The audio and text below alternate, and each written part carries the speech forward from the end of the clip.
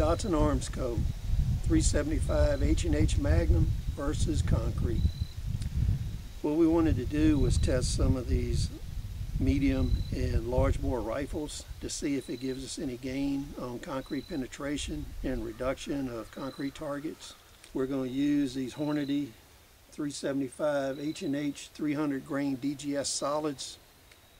The 375 Magnum has recoil that is similar to the 2 3/4 inch buckshot round in 12 gauge. That gives you kind of a comparison of what this gun kicks like. We're going to do single shots, and since this gun holds 3 rounds, we'll do a 3-round composite to see what kind of additional penetration that gives us. This is a Whitworth Express rifle. It has the safari sights on it, 100 meters, 200 meters, and 300 meters. I really like that feature because in the field you can have elevation already set if you sighted a gun in all the way out to 300 meters if you're going to use this as an anti-material weapon. What we want to do is see if adding this to your battery would be a viable choice based on barrier penetration needs that you may have. Since this is a civilian hunting weapon, it is available worldwide.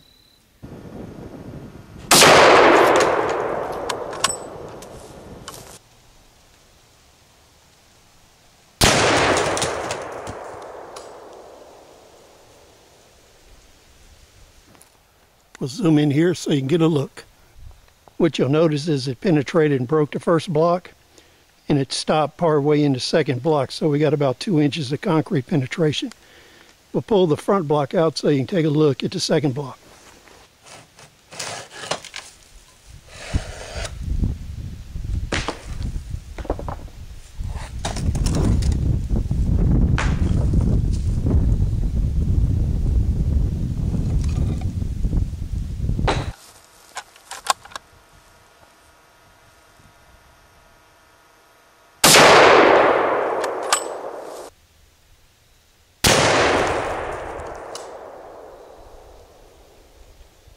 We'll zoom in and give you a look.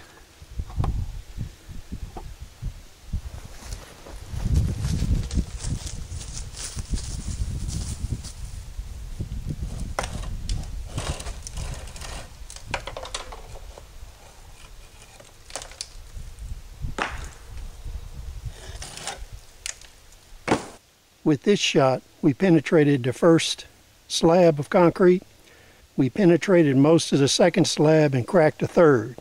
The next round is we'll fire 3 rounds and see what kind of gross penetration we get.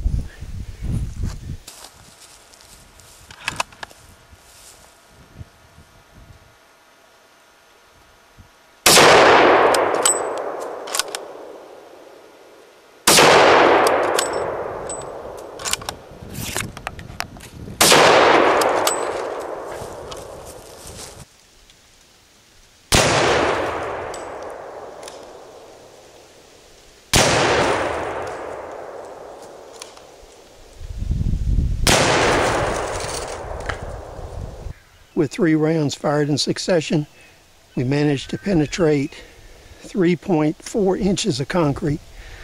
It did not break the block behind it though, and we did recover 1 bullet. As you can see here, this is the solid we recovered.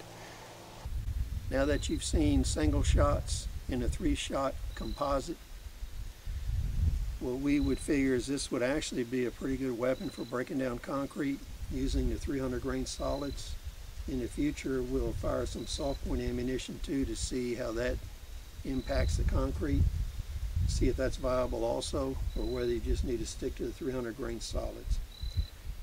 Now with this gun, if you want to penetrate 4 or 5 inches of concrete, you're probably going to have to fire 10 to 15 rounds to do it, but it does give you the capacity to do that. One thing to keep in mind is because of the recoil of this gun, this is not something you want to shoot from prone position. In the future, we'll shoot this against the block wall and the hardened block wall to see what kind of performance we get on that. Thanks for joining us, and we'll see you on the next episode.